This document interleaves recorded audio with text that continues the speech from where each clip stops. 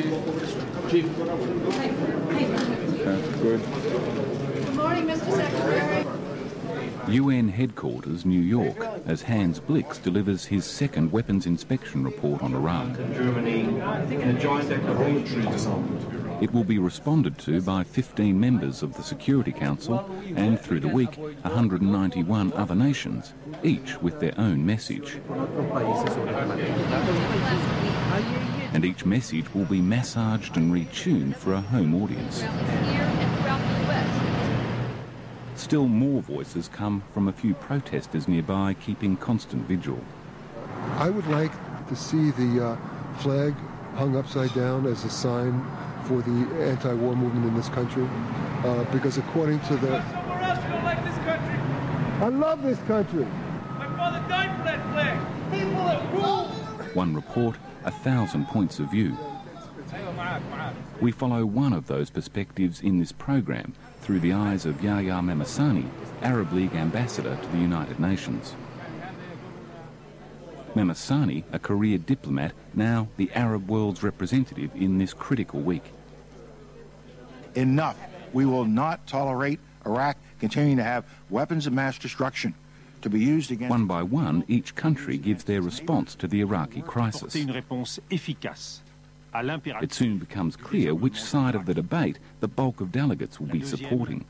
C'est qu'un usage de la force serait si lourd de conséquences pour les hommes, pour la région et pour la stabilité internationale qu'il ne saurait être envisagé qu'en dernière extrémité.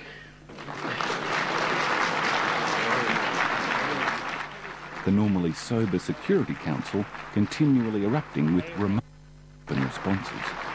I have to call to order the audience. It's not allowed to applause here in the Security Council. I am an old hand here. I have been here a long time, to tell you. I was here in the 60s, in the 70s. This is the first time that diplomats representing sovereign states applaud another statesman in the Security Council. And the message is clear. The public opinion of diplomats is not to go to war. Applause may be encouraging, but Iraq's ambassador here, Mohammed al-Duri, knows that it won't be enough to stop a war. Iraq has been critical of some of its fellow Arab League members for their apparent ambivalence in opposing the war. But Mahmassani maintains that the Arab position is clear and strong, and bewildered as to why countries like Australia would want to be involved. What threat does Iraq pose to those countries beyond the seven seas? Why should Australia be threatened by Iraq? Is there a threat from by Iraq to Australia? None whatsoever. Why should Australian blood be shed in the Middle East? Why should you antagonize the people of the Arab world and the Muslim world? There are so many of you who would rather not have to face this issue, but it's an issue that must be faced, and that is whether or not it is time to consider serious consequences of the kind intended by 1441. تعرفي قديش في شتي اليوم وغيم وثلج، شايف الدنيا كاني قاعد بفلوريدا مشرقه بعدها الخبريه، بعد ما قلتي لك كانه الشمس طالعه والسما صافي، يي ما احلاكي، بتجنني بتجنني. لا انا بخبرك، شوفي انا بخبرك الشيء الحلو، السمت ذا سمت اوف ذا يوروبيان يونيون، يعني شيراك وبلير وكلهم، كل رؤساء دول اوروبا عملوا امبارح اجتماع وقالوا انه نحن بدنا حل سلمي لقضيه العراق، لانه الشعوب الاوروبيه بدها الحل السلمي، شوفوا شو الكلام الحلو، لانه الشعوب الاوروبيه بدها حل سلمي، نحن ملتزمين بالحل السلمي، ان شاء الله الاخبار منيحه. والله بتعرفي اليوم قد ما عندنا شغل، نحن مجلس الامن كان بده ينعقد الساعه 10، اجلوا له بعد الظهر بسبب الثلج. Well, the council has unfortunately been cancelled. The session of the council for the morning session has been cancelled because of the snowstorm in New York. Apparently, even the snow can stop the council from meeting. Maybe nobody can stop it, but nature can. Mahmassani is putting the final touches on his speech, which he'll deliver to the Security Council in a few hours when the blizzard stops. It's an unenviable task trying to write a single speech that encapsulates the voices of the Arab League. like other international institutions, cracks are appearing under the weight of the Iraq issue. With the exception of Kuwait, virtually all of the Arab League's 22 members gathering here in Cairo are opposed to the war, but many of them have good reason not to make too much noise about it. Some, like Qatar, Bahrain and Saudi Arabia, all play host to US forces. Others, like Jordan, are heavily reliant upon US intelligence and military aid. The more radical members, Syria, Libya and Sudan, are reluctant to be seen to be provoking the United States. Each of them harbours fears that America may target them next. Mahmassani is probably freer than any of them to speak bluntly. So the more aggressive, the more challenging the questions are, the more inciting and the more challenging for me. This is what I don't like, that interviews. I like challenge, I like tough questions. I enjoy tough questions because I know how to answer them. Over 3 days, I questioned Mahmassani about the credibility and effectiveness of Arab nations in this current crisis, and the impression that they are divided or compromised on the issue. This is our card. Nobody wants war. In fact, yesterday. But nobody wants Saddam Hussein either.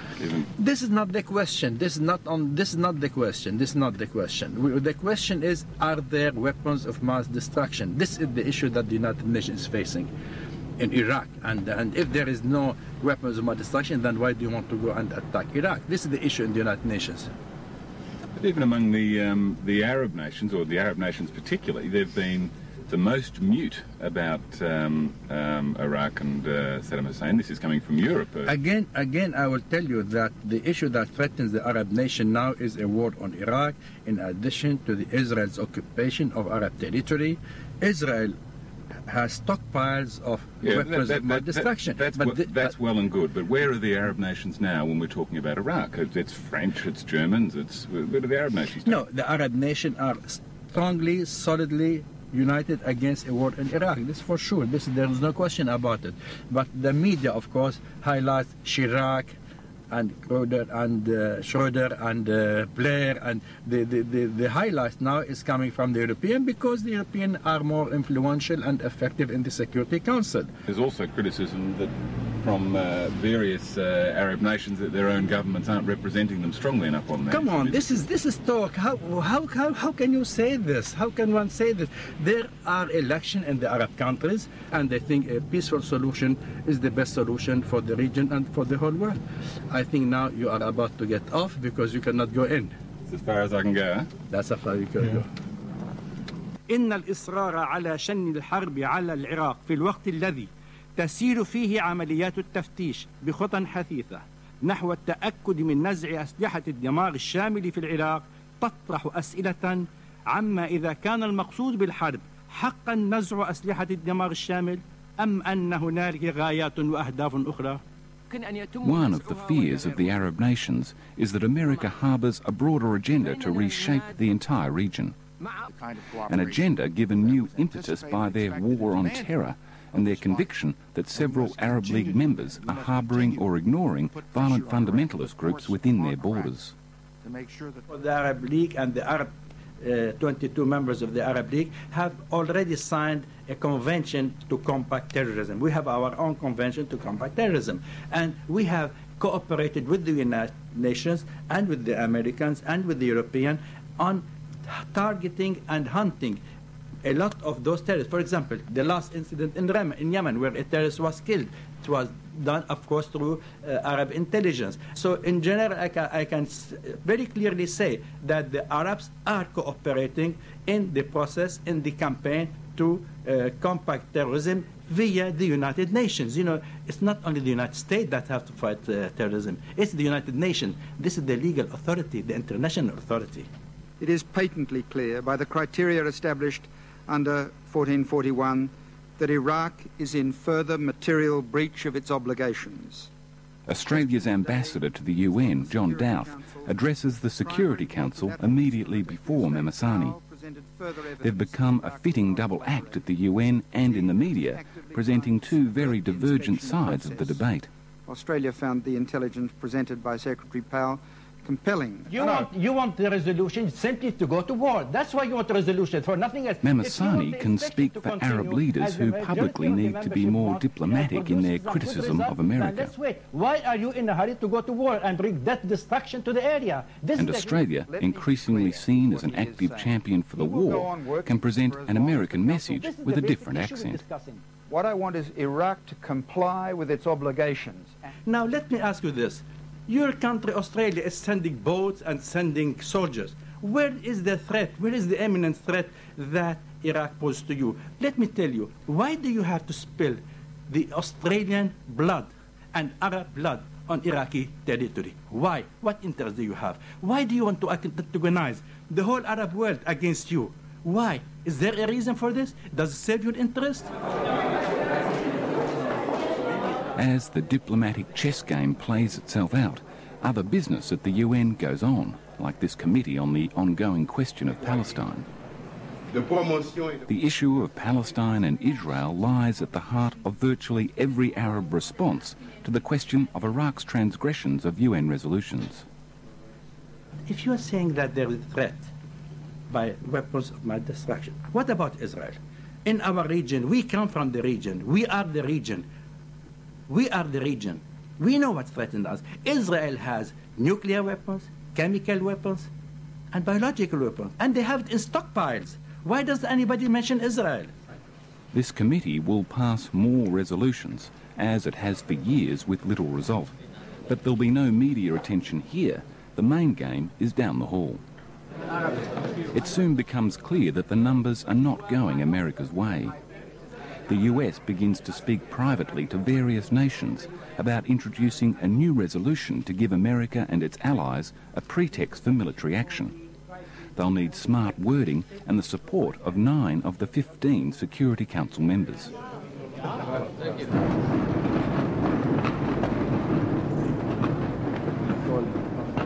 It's a move which Mahmassani needs to try to head off. The Syrian ambassador, Mikhail Weber, becomes a key player in the move against the new US resolution. He's one of a group of 10 non-permanent members of the Security Council who are being courted by Colin Powell.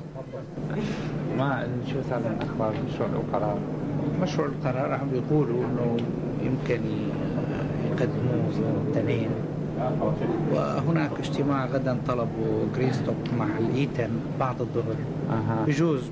It is a rare event to overhear lobby conversations at the UN, but it's here, not the formal debating chambers, that the real work is done. ماني شايف هيك شيء لأنه في خلافات شديدة يعني وراح يشوفوا نفس التوجه. أكيد هو جريستوك بده يشوف بكرة مشان يدس الاستطلاع العسر مشان يشوف. معليش خليه يشوف يعني شو رد فعل الدول توجهاتها. هو راح يصير له لي ذراع يعني بشكل والله مش له ذراع. شو بده أي ذراع ما بقى في لي هو بده مين ذراع. For nations like Syria, there is a greater issue at stake here than just Iraq. All the Arab nations are acutely aware of America's implied threats to reshape all of the Middle East. Iraq, they fear, may just be the first. You can't just choose a state and go and attack it just because you don't like the ruler or you don't like the system. This is unfair. Today it's Iraq, tomorrow who's next? Iraq's ambassador, Mohammed Al-Duri, is looking for information on Powell's latest moves.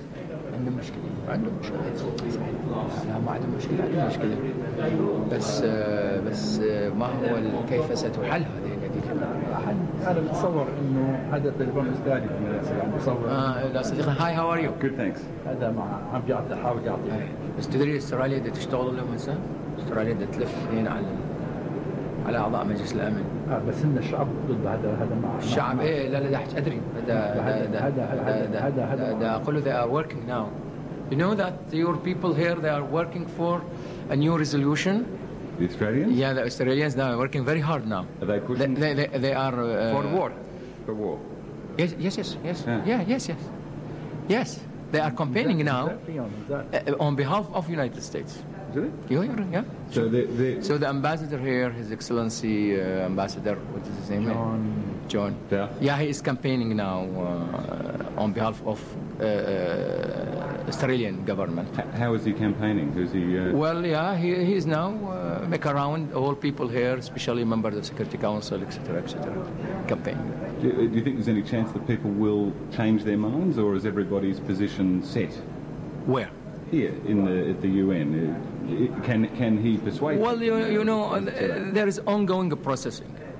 The Australian stand and the Security Council was very clear and very tough against Iraq, and you can say he is talking like Mr. Blair on behalf of United States. So this similarity is very clear between Mr. Blair and your Prime Minister. His name Howard. Yeah. He took a very tough position. Yes. A virtual mini council of the Arab League, Egyptians, Lebanese, Iraqis, gather outside the members' lounge to discuss the shape of America's new resolution. Keen to hear the news from Security Council member Syria's Mikhail Weber. تمام. هذا اللي هذه النقطة إنه هذا بده بسأل لابروف قال لي واحد بده إياها شوي أطرى، قال لي هذا بده إياها أطرى، هذاك بده إياها بالصيغة. هذا عم بيسجل. معلش خليه يسجل. لا معلش هذا خليه يسجل. شو عم نحكي؟ سريات واقفين بالأول. تعتبر الولايات المتحدة الماتيريال بريتش هو مبرر للقيام بعمل عسكري، وهذا كان تفسيره القانوني في عام 98 ووزع علينا من فترة. صحيح. ولذلك الآن يركزوا على هذا الماتيريال بريتش والفرصة الأخيرة والعواقب الوخيمة. إذا ما حصل عليها بده أي شيء تيمشي. طيب يلا مع السلامة. طيب. Ambassador, can I get one more comment off you, sir? Yeah. America has made it clear that they think the Middle East is politically a mess. It's dictatorial nations, tyrannical regimes. Clearly they do have an agenda. I think this responsibility is not the responsibility neither of America nor of the Security Council to indulge themselves with the political life and regimes or systems of these countries, whatever it is, should be left to the people themselves of that area. But can the people themselves express themselves? They can, as any sort of people in the world. Okay? Thank you. Few people would portray the Arab world as a model of democracy, a point which Mahmassani bristles at. First of all, why pick on the Arabs? This is absolutely not correct to say tyrannical, to say... This is not true. We all have elections. There are kingdoms that is with the consent of the people. The people of But democracies or not, there are still other rights and other issues at play for him in the coming weeks. Nobody has the right, whoever it is, big power or any other power, nobody has the right to impose its desires, its interests, its wish among other people. This is something that goes to the 18th century. This is something that goes to the era before the 1939. Again, we should not inflame this whole world with conflicts. 21st century should be a century of peace, not a century of wars. Igniting war now, it will never end.